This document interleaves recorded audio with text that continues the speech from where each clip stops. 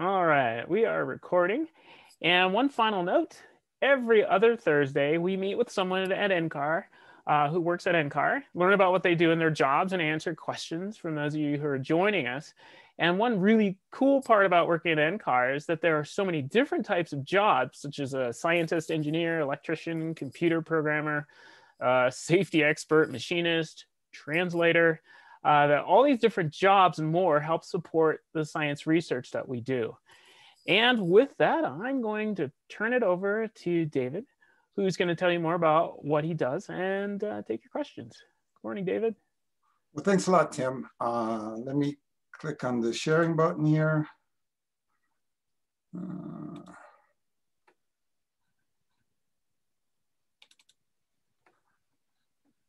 Can you see it? Yes, we can see it. All right, great. So, good morning, everyone. Thank you for being here. My name is David Russi, and I work as Spanish translator and translation coordinator at the COMET program, which is a small group of about 40 scientists, instructional designers, and technical support staff who create training lessons on a variety of scientific topics, many with a focus on meteorology. And these are then published to our website called MedEd. Now, today I'll just talk to you briefly about translation in general, and then give you a bit of an idea about the tools that I use to translate. And I'll also mention why COMET translates its lessons. And by the end, I hope to have given you an idea of why I love this work. So before I go on, I'd just like to ask you if you can think of any ways that you use translations or that translations might be part of your life. Just send us a chat message and I'll come back to this. So one of the great benefits of working at COMET has been the ability to travel. For example, I spent time in Mexico City. In this picture, you see me in front of an ancient Aztec pyramid in the center of Mexico City. And much of the time that I spent there was at the meteorological office. This is a historical building that dates back to the 1700s.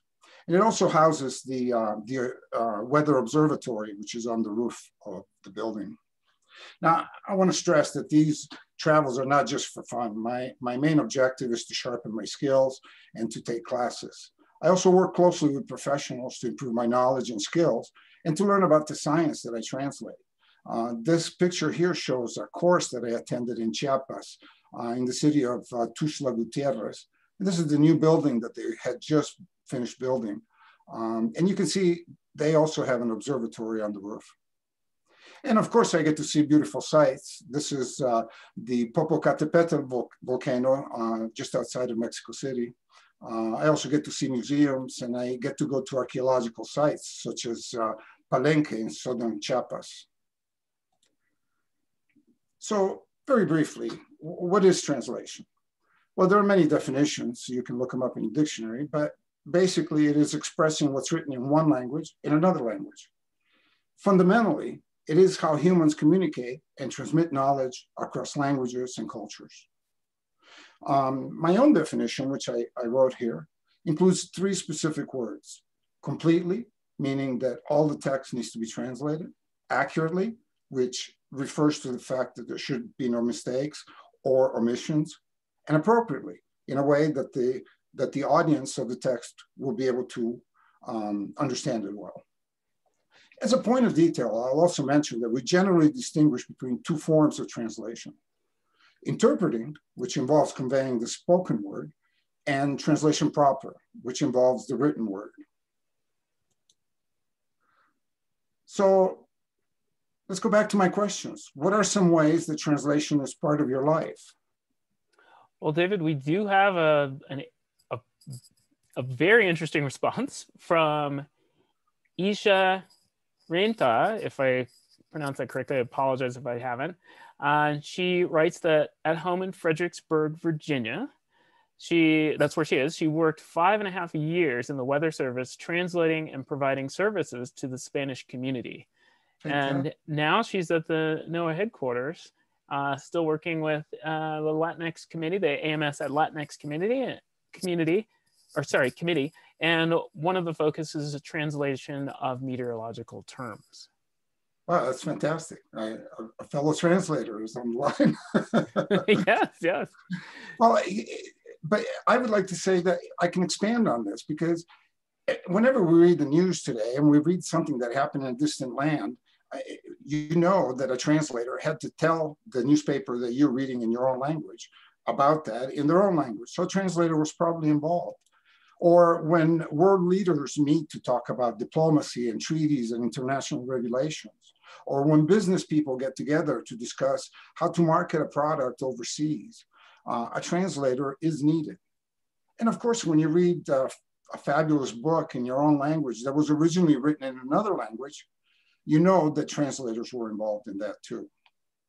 And speaking of literature and classics, do you have any idea what the most translated and published book is? Go ahead and chat it, and I'll come back to this too. I think I have a guess, but let's see what comes in over the chat. So I'm going to go on, and I'll ask you about this in a minute. But as I said, in 15 years at COMET, I've had many opportunities to travel, including Argentina. I was able to live in Buenos Aires for about 6 weeks in a small apartment that I rented. And I worked at the main meteorological office you see pictured here. These letters here in front, SMN, stand for Servicio Meteorológico Nacional, which is the Spanish version of the National Weather Service, NWS. It's essentially their logo for the same time. Now, Buenos Aires is a fantastic city. In this picture, what looks like a little city inside the big city is actually a famous cemetery called La Recoleta, where many of Argentina's most notable people are buried today.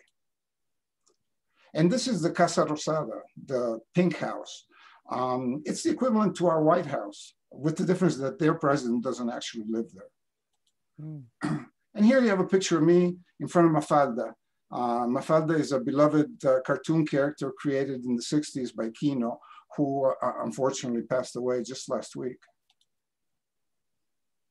Now, for centuries, the traditional tools of translation were pretty simple. Pen and paper, reference materials. Once they invented them, glasses. But translation practice probably changed very little throughout the century until the typewriter became available. And for the first time, translators were able to produce a text, a translated text that was not handwritten. Oh, I almost forgot. I asked you about the most translated book. Did you get any ideas, Tim? Yes, we did. And there are 3, 4 different areas that people think might encompass that answer. And one of them is the book War and Peace, or novel, War and Peace, the Bible, or another religious text. And then 4th, if you want to say that, Homer's Odyssey. Interesting choices. Well, the fact is that the Bible is the most translated book. It has been translated in hundreds of languages, and there have been thousands of editions of it. But interestingly, the most translated non-religious book is Pinocchio. Pinocchio was written in Italian by a man named Collodi in the late 1880s. And The Little Prince, which you see here in a Japanese translation, and Alice in Wonderland, which you see here in a Spanish version of the Disney version, are 2 other books that make up usually the top 10 of most translated books. Fascinating. So what really revolutionized translation was computing. Today's professional translators have to know more than languages. They have to learn to use software, new ways to research, and like scientists, we use tools. But we don't use them to gather or record data, but we use them to speed up our work or to do research. For example, I use a tool called, it's a special kind of software called translation memory. And the reason it's called memory is because it remembers what I've already translated. Here's a screenshot of a tool I use at work. It's called MemoQ. You can see the name right here. And on the screen, you can see that there's a column with English text. It's divided into what we call segments. Usually they're sentences. And then to the right of it, you see a column for Spanish. This column with these numbers in percentages show the percentage of match to something I've translated before. So when I see this green 100% match, I know that I've translated produced by the COMET program as producido por the COMET program sometime in the past. When the match is less than 100%, such as you can see in this segment that's highlighted, the program shows me the differences in this box here. And then I can select from a list of previous translations, and then I can just go in there and make the changes that are needed, accept it, and go on. And the program will continue to build the translation memory as I continue to work. It's just a database, but it is designed specifically for translators. So of course, I also use these tools. They're called dictionaries, and I have lots of them. But unfortunately, they're static. They're very hard to update. They're costly. And so with time, I find that I use them less and less. Instead, what has become a main tool for me is, I'm going to give you the example with Google, but search engines in general are just an incredibly important tool. Here you see a simple search for the definition of punto de Rocío, which means dew point. And you can see that Google points me to the Wikipedia page and then other resources. So there is one more tool that I want to show you, and it's called machine translation or automatic translation. So today, machine translation is available to anyone, but it has to be used with caution. Let me give you an example why. If I show you the word ball, you'll probably think of something like this, which in Spanish is called a pelota. But if I say Cinderella's ball, you will probably think of something more like this. Now, this is called baile in Spanish. You don't have to remember these words, just note how they're different. So ball has many meanings. And if I say have a ball, you know that I mean have fun. And this in Spanish is expressed with the verb divertirse. Now, I asked Google's machine translation engine to translate I had a ball from English to Spanish. Now, you don't know what I mean by this. I mean, I may mean I had a soccer ball, or I may mean I had a good time. And of course, Google doesn't know either. So it just sticks in what it thinks it might be. And in this case, it says, I had a ball. Now, this grammatically is not correct, but let's skip that for the moment. So then I asked Google to translate, I had a ball with the ball, meaning I had fun with the ball. And as you can see, the translation includes the word for soccer ball, I'll call it, twice. What this in fact says, if I translate it back, is I had a soccer ball with the soccer ball, which of course is nonsense. Here's a corrected version, me divertí con la pelota, which uses this verb and this noun. So just for fun, I thought I would take it one more step, and I asked Google to translate, I had a ball at the ball with the ball. As you can see, you don't need to know Spanish. Google translated this as, I had a soccer ball in the soccer ball with the soccer ball. Here's the translation corrected. Me divertí en el baile con la pelota.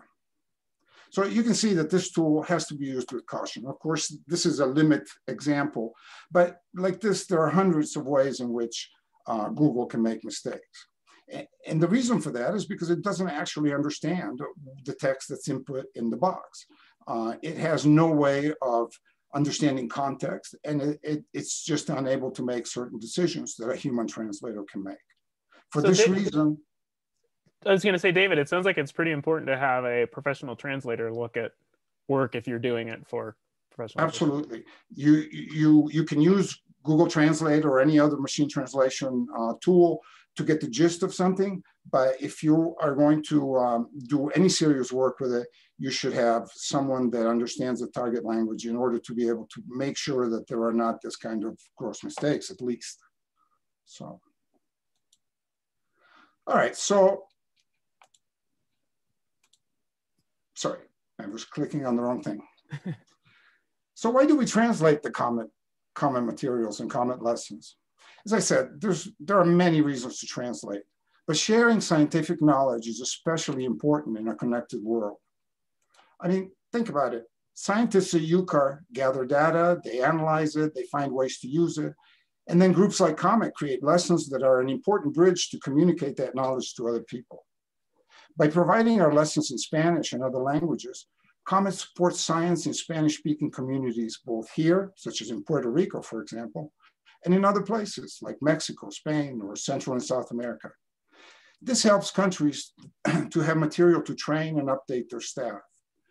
If you wonder why that matters, consider how much safer you will feel when you travel abroad knowing that meteorologists forecasting at your destination are well-trained. COMET today offers over 500 lessons in English, almost 200 in Spanish, about 90 in French, and also in a smattering of other languages such as Portuguese and even Chinese. This lesson was developed in collaboration with the Taiwanese Weather Service. So, wow, I think I've told you a lot of stuff about translation in these less than 15 minutes and why COMET translates its materials. As for why I love my work, well, yeah, it lets me travel and I love it. These last pictures were taken in Spain. I lived there for 6 weeks as well. And I continue to do my regular work for COMET, but I also spend time with meteorologists at the Agencia Estatal de Meteorología, which is called IMET. This, by the way, is their name for the National Weather Service, just slightly different from the one in Argentina. I also got to visit other Met offices. This picture was taken in Toledo. You can see the Alcázar in the back. And their office is just a medieval building. It's pretty amazing. I also got to visit some schools where they were checking up on weather stations. So these travels allow me to make lasting connections and to improve my skills. And they're a part of my job that I absolutely love. But more importantly, I get a great deal of satisfaction knowing that my work has a positive impact on thousands of people all over the world. So thank you very much for being here with me and for being interested in my work. If you have any questions, I'll be happy to answer them now. Or you can write to me at that address, at the email address that's listed on the slide. Well, thank you for sharing, David. Your work is fascinating, at least to me. And yes, we are open up for questions now. We already have a thank you from, let's see, Virginia. And we'll see if any questions show up in the chat. So we'll wait for just a couple of minutes to see if we. Yes. So we had a question in school, David. Did you study science or language or both? Well, I studied both. I started being interested in astronomy, but I like science in general. So I took every 101 course in science that I could think of, including botany. But I soon realized that I really didn't have the basis, the math and the physics that I needed to continue in that. And at the same time, I started studying Spanish and I fell in love with it. And my career in school was actually in literature. I studied Latin American literature. But that has proven to be the real basis for my work, because of course, what it takes to be a translator is to be able to write well. Oh, fascinating. We do have another question from Virginia. We hear of, thanks for teaching us about translation. And this visitor was asking or was wondering, are there climate concepts that are particularly challenging to translate? Climate what? Climate concepts, like global climate concepts, like flow. I'm having trouble explaining them. Is there anything that you have to translate something related to the climate of the Earth, are there challenges there? I wouldn't, off the top of my head, I can't think of a specific climate term that I find difficult to translate, but all terms always pose a challenge. I keep a glossary, which is a dictionary of terms that I translate. In the 15 years that I've been doing that, I've compiled about 13,000 terms in this glossary. What about concepts like El Nino? That's on a much larger scale. Right. No, well, but these concepts exist and have been translated. El Nino, of course, is called El Nino because it's a Spanish word. And by the way, it takes the tilde on top of the N. Otherwise, Nino doesn't mean anything. So, I mean, I always encounter terms that are difficult to translate. And they require research. I have to find either glossaries or dictionaries that deal with those topics, or like published papers, those kinds of things that can allow me to extract the terminology. Okay. There are times when I have to invent things or just describe them. That does happen. I can't think of an example off the top of my head right now, but if you were to translate global warming, would that concept of global warming, is that challenging, or is it? No, it's not challenging. The challenging part is that there are several ways of saying that. Okay. In Spanish, and that is a problem that crops up frequently in translation. If a term was originally coined in one language, the other language, and Spanish is particularly the case because we have people that speak Spanish in, I believe it's almost 20 countries. And so in each of those places, they might develop their own terminology for a particular concept. Mm-hmm. Then the challenge becomes finding which one of those terms is most understood in order to use it. And sometimes what I do is I include 2 or even 3 sometimes terms at the beginning when they're first mentioned, so that people can see this. For example, the word for runoff in Spanish can be escorrentía or escurrimiento. There are 2 words and they're used in different places. So I use one term in the text, but generally I will list both of them the first time it's mentioned. Wow, this is involved. Thank you for all of that clarification. There are 2 more very good questions in here already. The first one is, any advice for beginning Spanish study, tools, or online programs if you're learning the language? That's outside of my ability to answer, unfortunately. I'm not familiar enough with beginning Spanish tools. I do know that Babbel, for example, has a learning series that appears to be pretty successful. Okay. And we do have the next question then would be, how difficult or easy is it to translate technical terms in Spanish? I found it's hard to, this is the end of the statement, is I found it's hard to have consistency because of different countries interpreting differently. Similar questions to what was asked earlier. Right, and the answer is it can be difficult.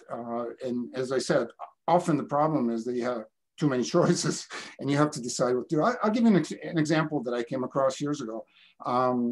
This guy right here is a thumb drive, right? And I had to review a translation that was done in Costa Rica.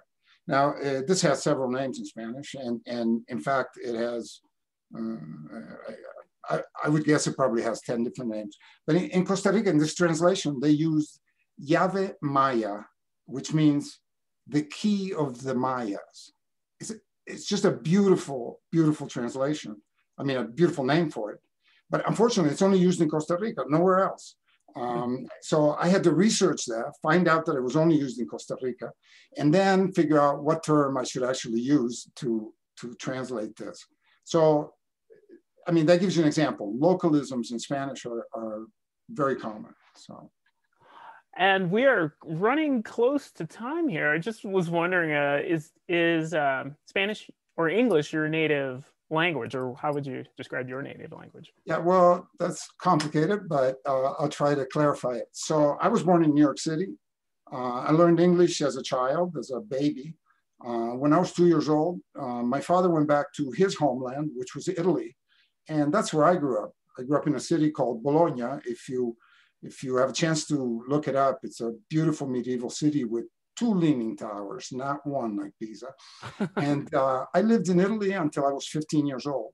At that time, I came back to the States, but I didn't speak English. It took me many years to learn English. And Spanish is actually my 3rd language. I acquired it when I went back to school, when I went back to college. Then I lived in Spain for a time, in Mexico. And I did my PhD work in Latin American literature, as I said, and eventually married a Uruguayan woman, and we speak Spanish at home. So, and I have been translating now for about 30 years into Spanish. I don't work into Italian. My Italian is very removed from my work activities. Well, David, this has just been fascinating, and that's also been repeated in the chat. And we are up against time, so we'd like to thank you. It's been really fun exploring the job of Spanish translation, and for telling us more about your work. And thanks to everyone for joining us. And just a reminder, we are doing Meet the Expert sessions every other Thursday, so hopefully you'll join us again. The next session will be on October 29th. And we'll talk to someone who combines his experience with science, art, and video games into his job. And we are going to post in the chat right now. Tiffany's already done that for us. Thank you. The Meet the Experts page for more information about upcoming sessions and links to recordings of our past sessions. So we are concluding here, but for those of you who will help us with the survey, or if you're in the grades of 5 through 12, and it looks like we do have at least 3 people on board doing that, and we're willing to help us with the survey, please hang on. We will be posting in the chat a link to the URL where you can put in your reflections and help us out. And we have one last comment. The issues that have found in translation is how to make the translation work with different regions of the US, different cities, have different majority of population from different countries. So it's hard to have a consistency. And for Isha, I believe it is, if you'd like to continue communicating with David, I'm sure he would love to chat with you more. And his email address is drussi@ucar.edu. And with that, we will say thank you so much, everyone, for joining us. And thank you, David. Thank you, Tim. And thanks, everyone, for participating. I really appreciate your interest in my job. Bye, everyone.